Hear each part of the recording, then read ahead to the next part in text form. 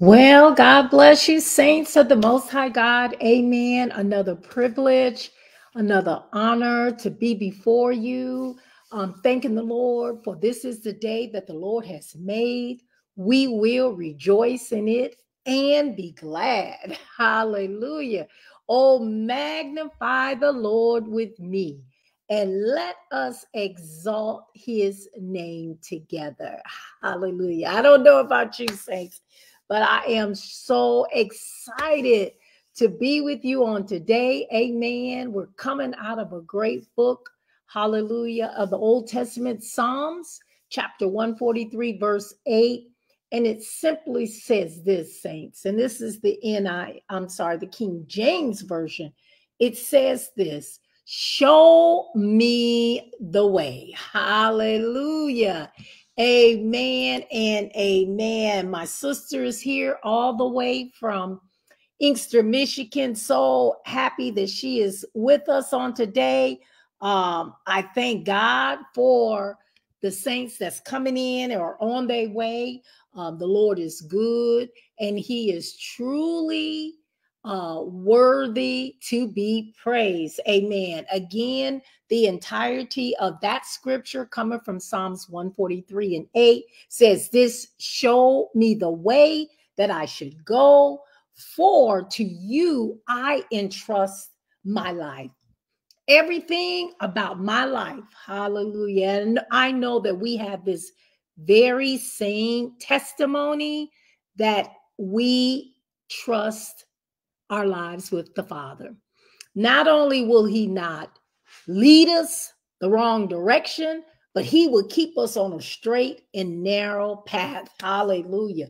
If we give everything over to him, not rely on our best friends, our BFFs, bring it to him. And the old mothers used to say, bring it to the Lord in prayer. Whatever you're going through, he is the answer. He is a way maker. He is a redeemer. He is the great I am. Hallelujah. He is Jehovah Tiskanu, the God of righteousness, Jehovah Jireh, our provider, and Jehovah Rapha, our healer. So today we will trust in him. Let us go to the throne of grace. Father God, here we are once again, taking this opportunity to lift you up, to magnify you, and let you know that we love you, Lord. Father, we are nothing without you. And we ask, oh God, that you not only order our steps, Father, but direct us on what direction to go. Father, we don't make a move without you. And we pray, oh God, that you would have your way, oh God, over those that you bring to this broadcast on today. And Father, wherever they're at, I pray that you would meet them at their need, oh God, in the name of Jesus. Those who are going through in their bodies, Father, those who are going through mentally, oh God, I pray that you would meet them at their need in the name of Jesus. We pray for those who are gone through surgery on a day. I want to call out my niece, Andrea. Amen. And thank you in advance, God, how you guided her through that procedure, oh Lord, and that you brought her out, oh God, in her time of need. We know, oh God, that you are the God that healeth thee. And your word reminds us, oh God, that healing is the children's bread. So we thank you in advance for healing my niece, oh God. We thank you for being a heart fixer and a mind regulator. We thank you, oh God, for speaking peace, oh God, and giving the doctors, the surgeons, oh God, the tools and the mindset, oh God, to fix the issue. We thank you how you were able to dissipate the blood clot. Oh, glory. Thank you. And how, oh God, in times of trouble, you were able to allow the doctors to go in and clear out the issues she was having with her heart. And God, again, I give you the praise. I honor you. I glorify you. And I thank you in advance for what you're doing, not just for my family, oh God, but for the families that's on the line, the Huff family, oh God, we're praying for them. Oh God, we're calling out the Davis family in the name of Jesus, the Jackson Hill family, oh God, heal, deliver, and set free in the name of Jesus. Oh God, go before them, oh God, and make a way, oh God. And the things that they've called out, we're believing, God, that you would do it in the name of Jesus. And Miss Ann, who was just joining us all the way from UK, amen, from London, England, I pray that you would continue to touch her body, keep her body healed, give her, oh God, the wisdom, oh God, and the instructions, oh God, to do the things concerning her health. And God, we pray that you would continue to open doors, provide, move over your people everywhere. In Jesus' name. Hallelujah. God bless you. Evangelist Williams, I got a little caught up. Amen. God is so good, saints. I want you to know that he wrought another miracle for the Carson, Barry, and Allen family. Amen. So I'm just grateful. I'm just going to give him the glory in advance for what he's already done. I went to him in prayer, saints, and guess what? He let me know that he got this. Hallelujah. I'm dancing even in my seat. He let us know that he is in control. And the word of God said, if you call on me, I will answer you and I will show you things, hallelujah, that you did not know. Hallelujah. So for that, he has shown us the things that we did not know. And he has brought an answer of amen and amen. Yes and amen in the name of Jesus. So saints, let's go to the word, because I tell you what, Deaconess Fairbanks, I'm already caught up, Evangelist Williams, because my niece went in for surgery. Amen. Hallelujah. And it was a Jesus case. I want you to know. But God went in before the surgeons entered the room, and he set the stage in the operating room. Amen. And of course, she is in recovery. Amen. Even if she's in ICU, God said, I see you. And if I see you and I raise you off of your bed of affliction, hey, need not worry. So I'm excited today, and I'm going to try to bring you this word, saints, and woo, glory, without losing my sanctified mind. Amen. But thanking God for how he has blessed us on today. Again, I'm coming from Psalms 143, amen, verse 8, and it says, show me the way I should go, for to you I entrust my life. So this word, saints, is not only for us today, but it's for my niece, amen, again, and her family who have been with her while she's undergone this surgery. And the reason why it's important to know him, especially in times of trouble, he said that when you are in trouble, he said, fret not yourself for evildoers. He said this. He said to let you know in times of trouble, trust him. He said, I will not only redeem you, but I will deliver you from the enemy's snare.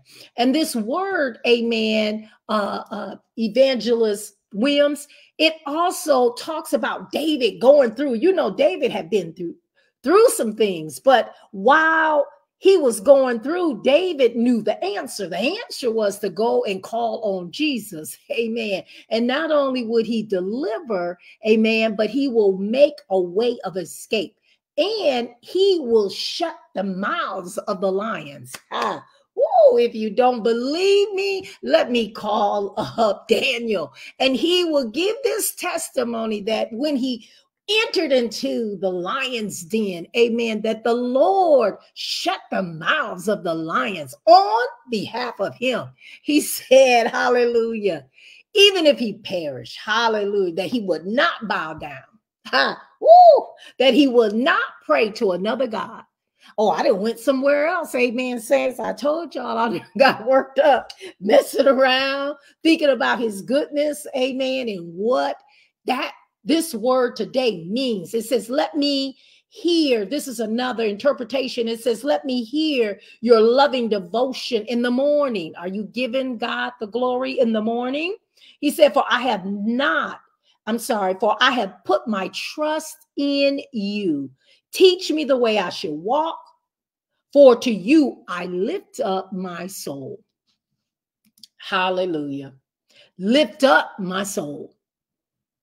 So even though he's going through something, Carolyn, the word of God simply says this, that even in the midst of his dilemmas, his trials, his trauma, that he said that he will trust in the Lord.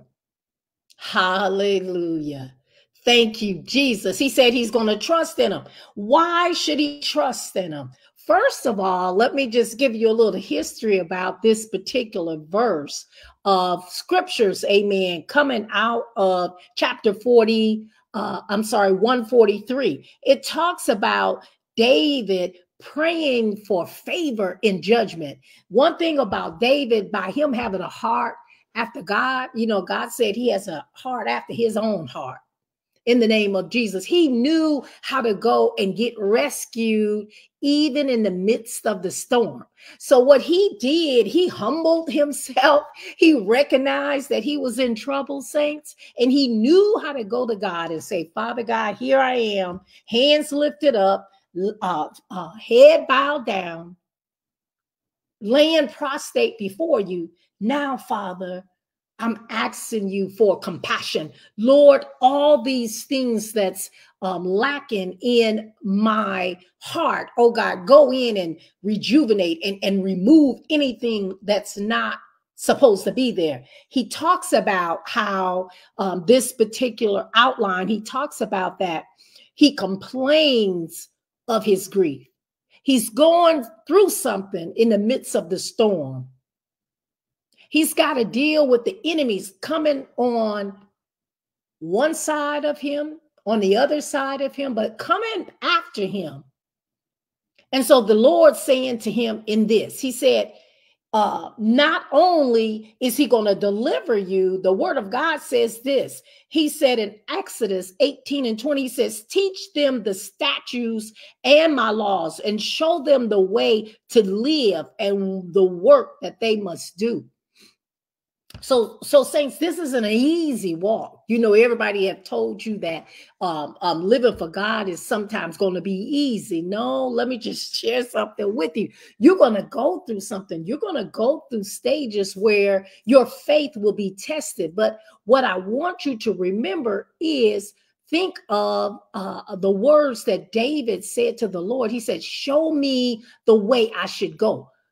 In other words, saints, pray for instructions. Ask the Lord to cover your going and coming. In other words, not just for divine protection, but ask him to guide you on which way you should go in the name of Jesus. And not only will he give you instructions, but wisdom in the midst of your direction. Psalms 25:1 says this, to you, O Lord, I lift up my soul. And it's something about when you are interceding for someone or you're speaking to God and you're asking him, now, Lord, I don't want to let you go until you touch me. Almost like when was it Jeremiah? Who was wrestling with the angels? And I'm trying to think. No, it was not Jeremiah. It'll come to me. Saints, put it in the comments. It didn't just left me, but the Holy Ghost will bring it back to my remembrance. But he was wrestling with the angel until the angel, he said, I'm not going to let you go until you bless me. Amen. It was Jacob. That's what it was. See, the Holy Ghost will bring all things to your remembrance in the name of Jesus. So this is why it's so important that we give God the reference he deserves. Give him the glory first thing in the morning. Give him the glory when you lay your head down at night. Give him the glory at noonday, all through the day. Just tell him how precious he is and how you love him and how he means the world to him. It's something about giving God the praise that he will not only hear you, and he'll say, oh Lord, let me go and see about him in the name of Jesus. Minister Fairbanks, the Lord is calling your name, amen, and you wondering why. Oh my God, he's answering your prayers because he remembered you in the midnight hour when you brought those petitions to him. He remembered how you turned down your plate and you went to him on behalf of your family members, amen, your nephew Todd and all of those who had a desire to be saved and delivered, amen. And so he remembers all of those encounters that we took the time to seek him early and seek him throughout the day. He remembers those requests, amen. Sister Vicky, he remembers the midnight hours being woken up, amen, hallelujah. And the Lord, not only has he spoken a word to you, but he has given you the wherewithal. He has shown you the way you should go. Woo, hallelujah. I feel it, saints. Psalms 32:8 says this: I will instruct you and teach you the way you should go. Woo, Holy Ghost, thank you. He said, I will instruct you. I will give you counsel and I will watch over you. Hallelujah.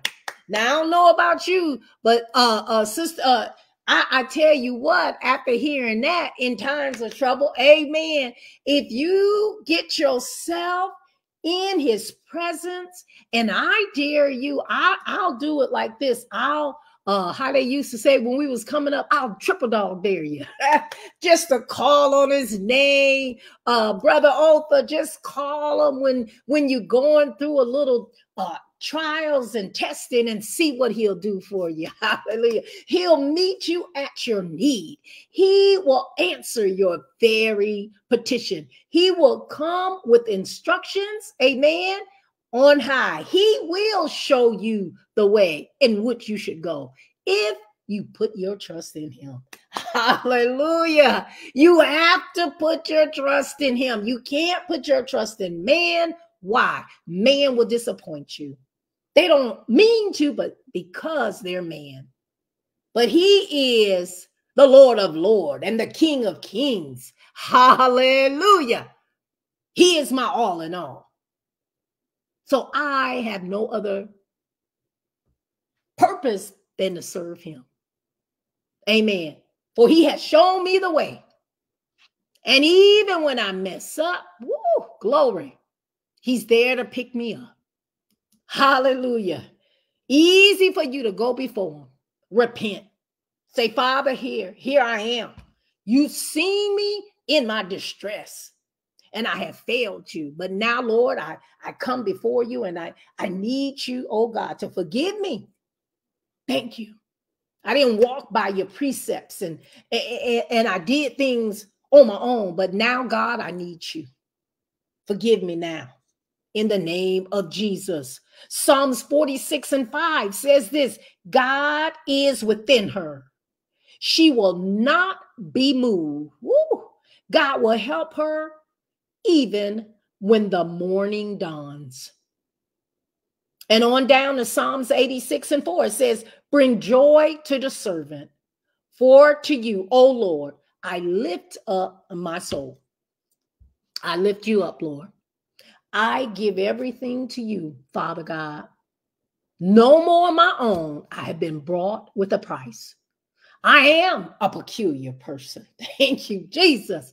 There ought to be something different between us and the world. So I just come by to encourage you on today. I wanted to let you know that the Lord is in the blessing business.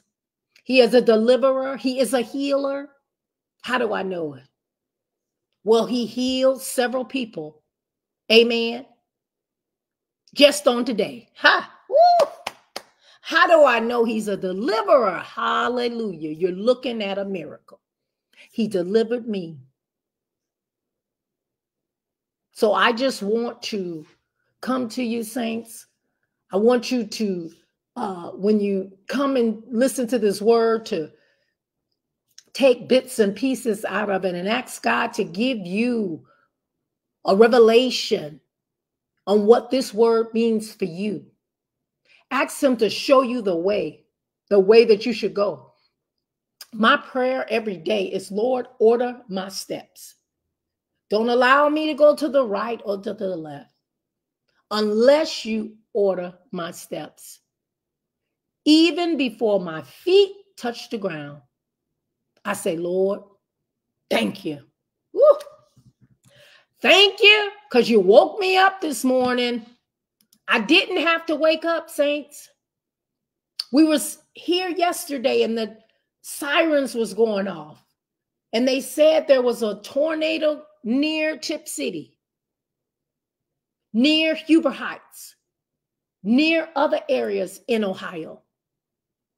And saints, I woke up. I'm here. But there was somebody who didn't make it. So that's why we don't take for granted his kindness, his mercy, his grace, his direction when we trust in him. In the name of Jesus, saints, we got a lot to be praying for. I ask that you would go and submit your prayer requests. Go to our website, idacarsonministries.com. Click on the prayer requests, add those in, and we will be calling them out. Amen. I want you to continue to keep the Moore family in prayer. Amen. Asking you for anybody that you know of that's going through a loss, that we keep them up in prayer. Asking for those who are in need of special finances, that God will wrought miracles. Amen. For those who going through mentally, amen, that God will touch minds. Amen. In the name of Jesus, oh God. He's in the blessing business, Deaconess Lightfoot. And I know the ones who have been faithful, that God is just telling you to hold on. He's getting ready to show you the way and let you know that he is pleased. So once you submit those requests, then we're going to go to the throne of grace, and I'm going to call out some that I have. I want to call out the one from Carolyn.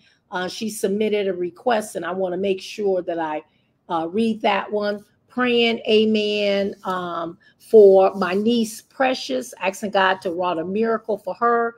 Praying for Shamita, praying for all of Carolyn's children, one by one and name by name. Praying for our grandchildren, nieces, and nephews. Again, we're believing God and thanking him for Carolyn's recovery. Amen. We thank God that her eyes are improving. Amen. Via them, what is those eye drops? But we know, Sister Carolyn, where that's coming from. Woo, we thank God he has ordained you. And so he has ordained you from your mother's womb. So we know that your eyes is going to be 2020. We calling it out. Amen. No matter how it look, we know God is able to just touch your eyes as though he's putting eye salve on, and you will be delivered and healed. Again, I'm going to call out the requests that we have in, and any others we ask that you just put them on the website, or you can also put them in the chat and I'll call them out. Again, praying for Ann's sister, knowing that God is able to heal Miss Sharon, no matter what the doctor has told her she has. We know that God is a healer. I gave the testimony of how the young lady who had cancer, amen, not only was she healed, her surgery was successful. They got all the cancer out. And now, saints, she don't even need to take chemo or radiation. God did a right now healing. Praying for the Yoakum family, asking God to remember the situation with Michelle and Shanae, that God would grant that request, praying for Karan, praying for Javon, praying for Michaela, and for Ed Yoakum, praying for all those who are receiving threats in their life. We come against any bullying in the name of Jesus. We know that God is not in the business of allowing people to continue to hurt people. He said in his word, you reap what you sow. So if you sow love and kindness, that shall you reap. So we're going to ask God to move on that on the behalf of those who are going through, calling out Lahore, Lahore,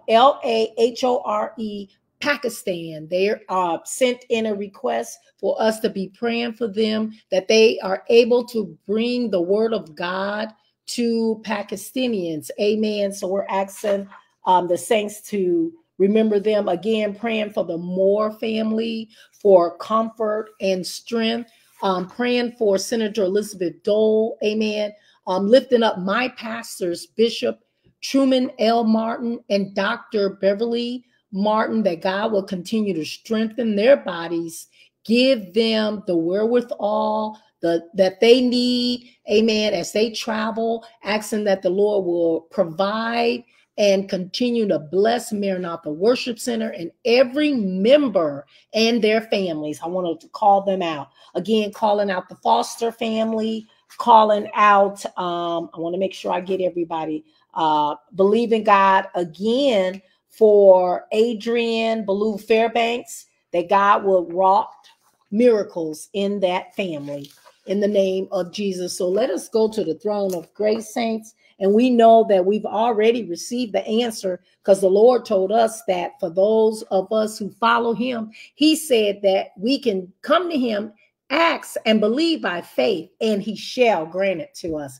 Now, he didn't say when he was going to do it. He has the ability to do it instantly. He has the ability to speak it. He has the ability to blow on the situation. He has the ability to just wave his hand and it shall be done. But we know that before we even ask, that he's already answered our request. So we're just going to take it to the throne room and believe God for the miracles. He said, even though I walk through the valley of the shadow of death, oh God, I am with you. My rod and thy staff comfort you. And so, God, here we are calling out those one by one and name by name who are standing in a need of a miracle. Oh God, we ask that you will look on those who are going through health issues. Oh God, we speak life to their bodies. Oh God, in the name of Jesus, every artery, every organ, every sinew. Oh God, in the name of Jesus, we pray for it now. In the name of Jesus. Oh God, you said in your word that you are a heart fixer, and I'm standing on that word, Lord, and a mind regulator. And I thank you for fixing my niece's heart on today. I thank you, oh God, for regulating the minds of your people on today. I thank you